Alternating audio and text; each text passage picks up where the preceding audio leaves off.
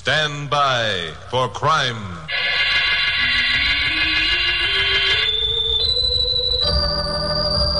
Hi, Chuck Morgan speaking. You know, being a newscaster on a station the size of Los Angeles KOP, you're bound sooner or later to step on somebody's toes. Well, reactions are varied. The one I want to tell you about came from a man named John Hendricks, a gold mining speculator. He bought an abandoned mine up near Las Vegas on the California side of the Nevada boundary. And besides diamond drilling for a cross vein, was working some of the old drifts. This type of work has plenty of hazards. But it didn't seem to me it was hazardous enough to have 3 men meet their deaths on the job in as many months. Especially when I learned that each of the trio had been insured for a sizable amount, with Mr. Hendricks himself named as beneficiary. Well, I made a vague reference to this in one of my broadcasts. The next day I received a phone call from Mr. Hendricks. He insisted I visit him at the mine and then decide for myself whether my remarks were justified. Well, the next day was Saturday. So I told my blonde secretary, Carol Curtis, to pack a toothbrush, and we'd spend a couple of days in the country. We started in the cool of the early morning.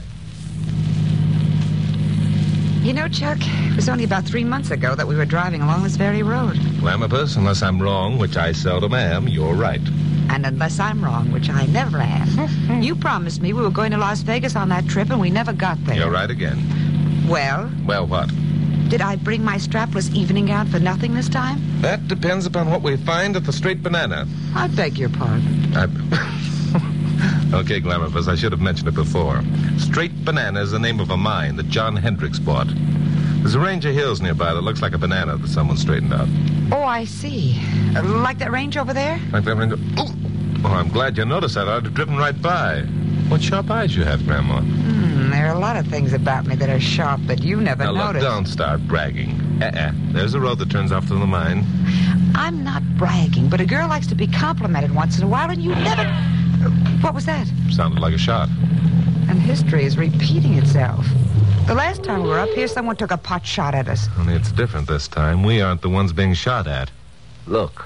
What's a man running as though he were being shot at? He is being shot at. As a matter of fact, he's being hit. Glamourpuss, we've stepped into another one. Let's go.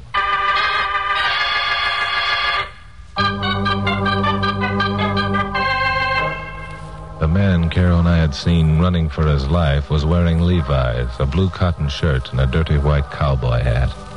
We didn't get a look at his face. As a matter of fact, we didn't get another look at him at all. By the time we'd parked the car, scrambled up the steep embankment, the area behind the boulder where he'd fallen was deserted. Well, we walked over the ridge where the ambusher had been hiding and found the same thing there. Nothing. It was uncanny. Well, Glamourpuss, what do you make of it? I'm beginning to think the whole thing was a trick of our imaginations. Say, what did they call it out here in the desert? Mirage or something? Mirages don't consist of people and gunshots. Oh. Come on, let's get out of here. Okay. We went back to the car and drove on to the Straight Banana. The mine buildings, 4 in all, were stacked up against the side of a cliff. We stopped in front of what was obviously the owner's living quarters. And as we did so, the door to the building opened and a tall, gray-haired, distinguished-looking man came out. Hello there. I'm John Hendricks. I imagine you're Chuck Morgan. Yeah, that's right. This is my secretary, Carol Curtis. Hello. Mr. Curtis, it's a pleasure. I suppose you get out and come inside. It isn't much cooler, but it's better than being in this blasted sun. Have a nice trip? Yes, we had a fine trip.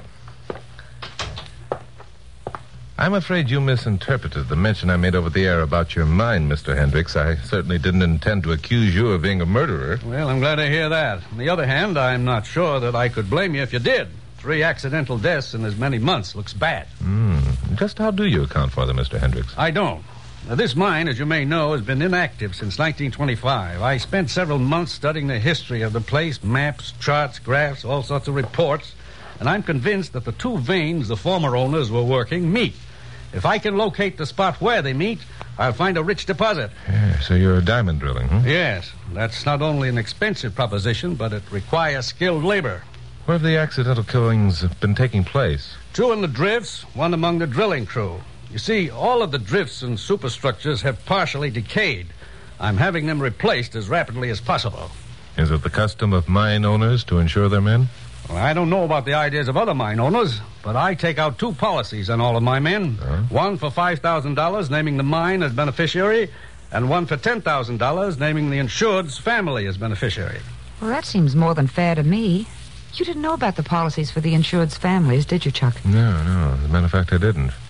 However, I'd like to ask you, Mr. Hendricks, how the insurance company feels about all this. The company carrying my policies canceled them after the 3rd accidental death. After a considerable amount of effort and wire pulling, I finally succeeded in getting the Intermountain Insurance Corporation to write up the business. I see. However, now I'm having trouble hiring labor. Trouble is, I have to have a good many technical men, and the best I can do at the moment is to hire bindle stiffs at an exorbitant wage. Bindle stiffs? What are bindle stiffs? Bindle stiffs are peculiar to the West, Glamourpuss. Back east, they're called hobos. Oh, where I come from, they call them bums. Well, you're not in Brooklyn now, so let's stick to bindle stiffs, huh? Oh, I'm sorry. Oh, not at all, my dear. Come in. Miss Curtis, Mr. Morgan, this is my daughter, Laura. Hello. Well, now, my dear, was there something in particular that you wanted to see me about? Yes, Dad. There's a man waiting in the office. He wants to see you about a job. He says he's a mining engineer. Well, this is good news. Does he know about Yes, I asked him. He says he doesn't care. He still wants a job. He's English, I think. I'll go talk to him at once. You two will excuse me? Certainly. Of course. Oh, thank you. Laura, why don't you make the folks a cool drink? Of course, Dad. John Hendricks went into another room and left the door ajar. His daughter disappeared into the kitchen. Glamourpuss and I could plainly overhear the conversation that Hendricks had with the man who was applying for the job. Well, sir, my daughter tells me you're looking for work. That's right, Governor. I'm a mining engineer. I got references from mine. I worked in South Africa and Alaska, too. Well, that's fine. You understand the risks you'll be taking if you come to work here? Why, sure, sir. That's why I came out. Think you'd be paying a real decent wage scale. Well, that's rather sharp reasoning. I doubt that we'll have any trouble over wages if your references prove you're as good a man as you'd like me to believe. Read them, sir. See for yourself. Well, let me see here. Yes, indeed. I couldn't ask for anything better than this. Oh, I'm a good man, sir. I know all about gold mining. You needn't worry about that. You know all about it, huh? Well, that's fine. Now, I tell you what you do. See that small building over there? Righto. That's the foreman's office. His name is Hal Browning. Tell him I've signed you on. And then come back here. I want you to talk to my insurance company this afternoon. I happened to be sitting near a window that looked out on the side of the house. The man Hendricks had been talking to came into my line of vision. He was wearing Levi's, a blue cotton shirt, and a dirty white cowboy hat. As I watched, he turned and called a reply to Hendricks' last remark. Righto, Governor. And thanks very much. This time I had a full view of his face. He wore drooping mustaches and seemed about 50 years old. I was positive he was the man Carol and I had seen shot an hour before. I'm sorry I was so long, but I'm sure you'll find these were worth waiting for. Well, they certainly look good. There you are, Miss Curtis. Mr. Morgan. Thank you. Thank you. Is Dad still talking to that engineer? No, I saw the engineer leave for the foreman's office a couple of minutes ago. Oh, excuse me. I'll go in and see what's keeping him. All right. Oh, Dad, there you are. Confound it, Laura. Where did I put the telephone number of that insurance company? If it were any closer to you, it would bite you. There it is, right on the spindle. Oh, yes. Well, I'll have to call them. Tell our guests I'll be a minute longer, will you, my dear? Of course. I'm sorry. Dad's calling the insurance company. He'll only be a minute longer. Oh, that's all right. How many men do you have working here at the mine, Miss Hendricks? About 25 right now. And none of them wanted to quit after the accident? Yes, 3 or 4 did quit. Oh. But Dad's paying such high wages that the rest decide to stay. I see. Well, I'm in luck. Just hired a man who seems to know his business. His name's Paul Anderson. Laura, I've made arrangements with Cranston of Intermountain Insurance Corporation to see him this afternoon and arrange for the man's physical examination. Can you drive him into Vegas? Of course, Dad. Oh, we could save you the trip if you want. We're going into Vegas. Oh, no, thank you. I wouldn't miss a chance to drive into Vegas. I see what you mean. I was thinking the same thing. Don't worry, Glamourpuss. You'll get your trip to Vegas. But first, I'd like to look around here a bit, if you don't mind, Mr. Hendricks. Oh, no, not at all. Was there anything in particular that you wanted to look for? Yes, as a matter of fact, there is. Oh, what's that? A dead body.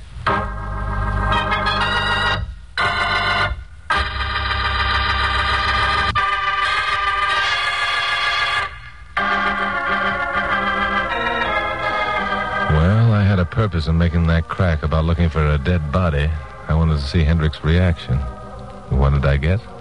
Nothing. He made a joke of it, kidded me about thinking of him as a mass murderer.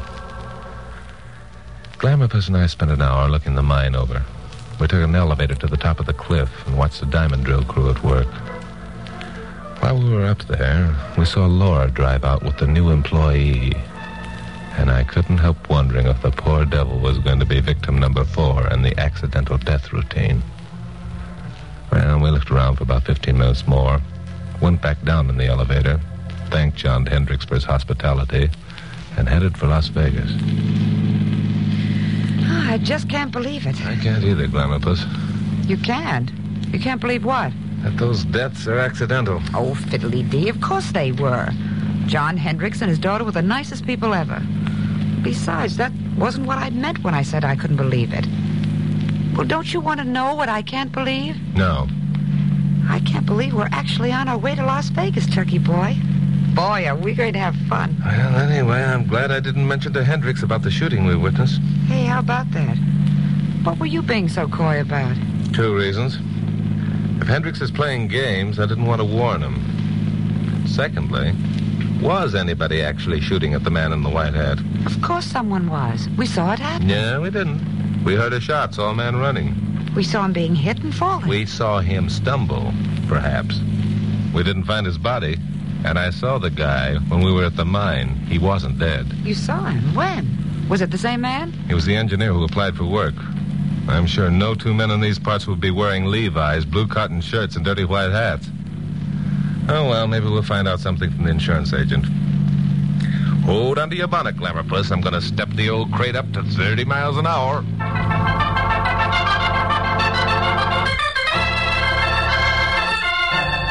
We reached Las Vegas around 4 o'clock, and I turned Carol loose at the Desert Inn Casino with a word of caution that if she lost her shirt, she'd have to walk home. Then I got Pappy Mansfield, owner of KLP, on long distance. Told him if he was so inclined, he could hop a plane and come up here just to keep his eyes on the star newscaster. Well, Pappy didn't ask any questions, which was like him. Just said he'd see us around midnight. So then I found the address of the Intermountain Insurance Corporation. The office was a dinky little room over a drugstore. And Sidney Cranston, the local agent, was a dinky little man with gimlet-like eyes. Hello? You, Sidney Cranston? That's right. Want to buy some insurance? No, thanks. You selling anything? No, I'm not. Then what do you want? If you stop butting in, I'll tell you. Don't get fresh, young man. I'll throw you out in your ear. You'll throw me... All right, Cranston. I'm Chuck Morgan, newscaster in KLP in Los Angeles. I'm up here to make inquiries about those accidental deaths at the Straight Banana Mine. Oh, them. What about them? Well, since you're carrying the insurance, I wondered if you thought they were accidental. If I didn't, I wouldn't be carrying the insurance. But 3 deaths in 3 months. You're reaching, son. I went over that mine with a fine-tooth comb. The shoring and the drifts and the drill derrick are as solid as a rock. Well, it implied to me that there shouldn't have been any accidents. You're reaching again. So? Those 3 deaths were coincidence. The law of averages says there won't be a 4th. And the law of the state says somebody better try to prevent a 4th. Oh, by the way, what did you think of Anderson? Anderson? Yeah, the new engineer the Hendricks hired. Oh, him. He hasn't gotten here yet. Hasn't got here. They left a half hour before we did. No, I can't help that. I've been right here all afternoon waiting for them. And I say they haven't been here. Huh. Well, there's something... Sorry we're late, Mr. Cranston. Oh, hello, Mr. Morgan. Well, Miss Hendricks. And this must be Anderson, the new engineer. That's right, Governor. Paul Anderson, just down from Alaska.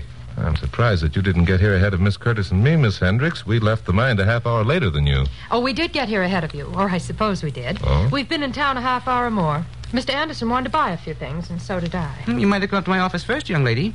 Been waiting here since your dad phoned. I don't like working Saturday afternoons. Oh, I'm sorry about that, Mr. Cranston. Well, never mind. Let's get to work. You through asking dumb questions, Morgan? Yes, I'm through. Only just for the record, those questions were a whole lot less dumb than you seem to think.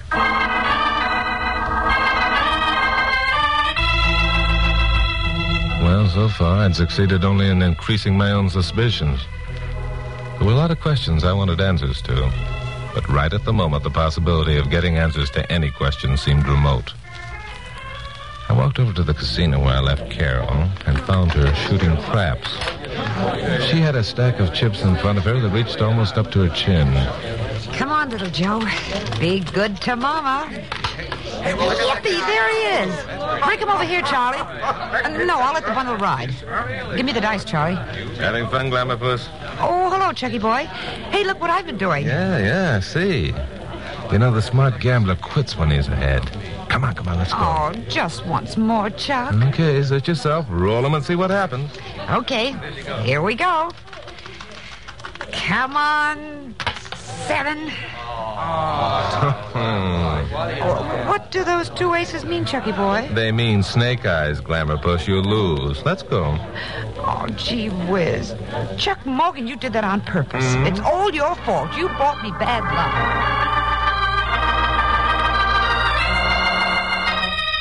At 3 o'clock in the morning, Las Vegas is as brightly lighted as Broadway and 42nd Street is at 8 p.m. The casinos operate 24 hours a day, as do most of the restaurants and stores. You take one look at those bright lights and wish you owned some stock in the power company that provided them.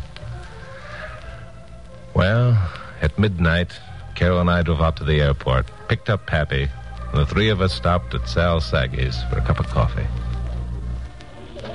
Well, Chuck, I'm not going to tell you you've got a crazy idea, because ever since I first heard you talking about those accidental deaths, I was inclined to go along with your theory. But what can you do about it? You haven't got a shred of evidence. I don't know, Pappy. I don't know. Seems to me it's a matter for the police. But we haven't got time for that, Glamour Puss. We're in Nevada. That means we've got to get back across the line, scare up a California deputy sheriff, sell him on the idea we aren't nuts. It might take days. And unless I miss my guess, Paul Anderson isn't long for this world. I met him at the insurance office this afternoon, and he's as ignorant as what's in store for him as I am of the fourth dimension. Well, that's pretty ignorant. Thanks. So what do you propose to do? Pappy, I guess the 3 of us will have to handle this one alone. The 3 of us? Against those 25 cutthroats of the straight banana? Oh, they aren't all cutthroats, Glamour Puss. Now, look. Here's a plan that might work. In about 3 hours, it'll be getting light. And I thought...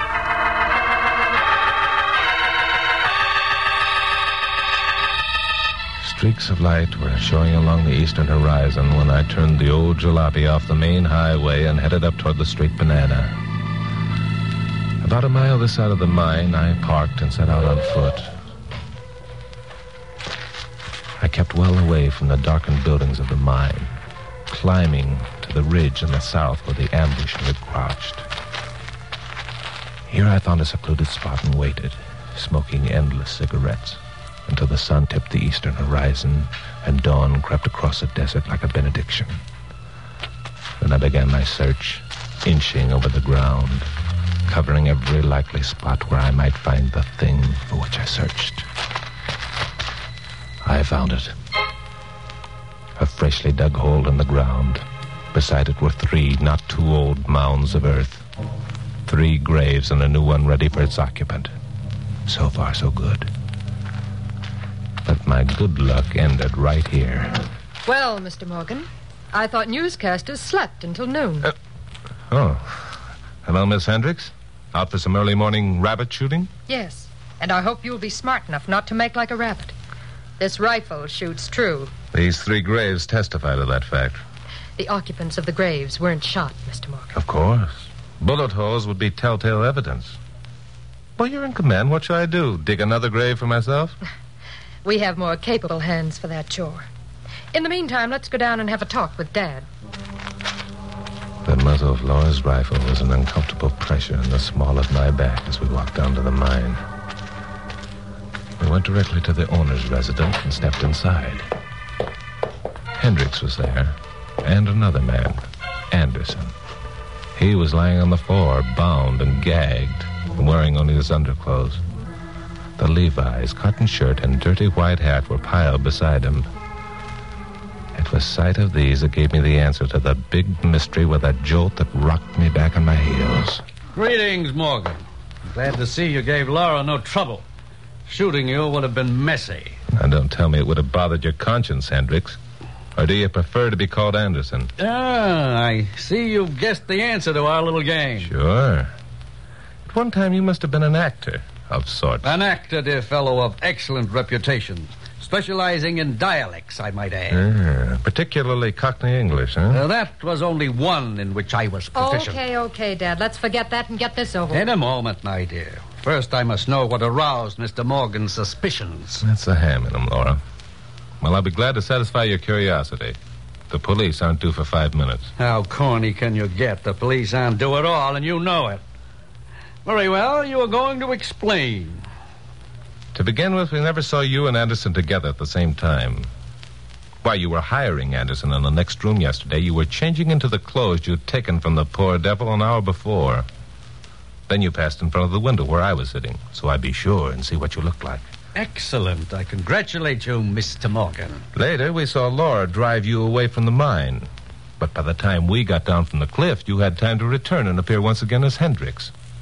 That's why we were able to get to Las Vegas a half hour ahead of you. But you didn't expect to find me in the insurance office, did you?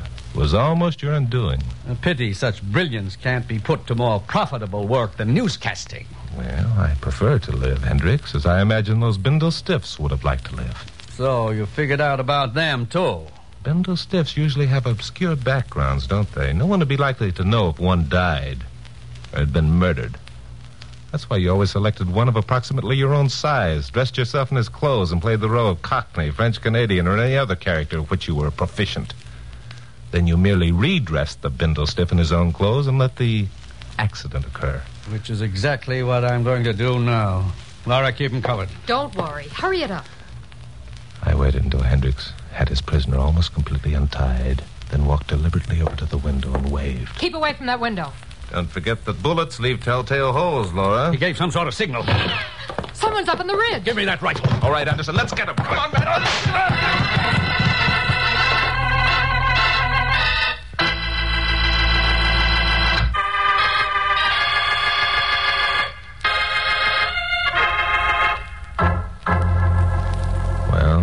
Paul Anderson had presence enough of mind to give me the help I hoped would be forthcoming. It was Carol who'd fired the shot. Pappy was waiting outside, and he was in on the fight like a Marine. We found a sheriff after considerable search, turned our prisoners over, told him our story, and then Carol and I persuaded Pappy to ride back to L.A. with us in the jalopy. But how about the man we saw being shot at, Chuck? Was that Anderson? It was Anderson. The ambusher was on the ridge. He couldn't see our car, but he could see Anderson. He shot over Anderson's head. Anderson took cover, and behind the boulder, there was a second man waiting for him. That was so there'd be no bullet holes when the dead bodies were examined, eh? Right. Now, about the second insurance policy, the one made out to the deceased family. You know, I have a hunch, Pappy, that Hendrick's organization was pretty far-reaching.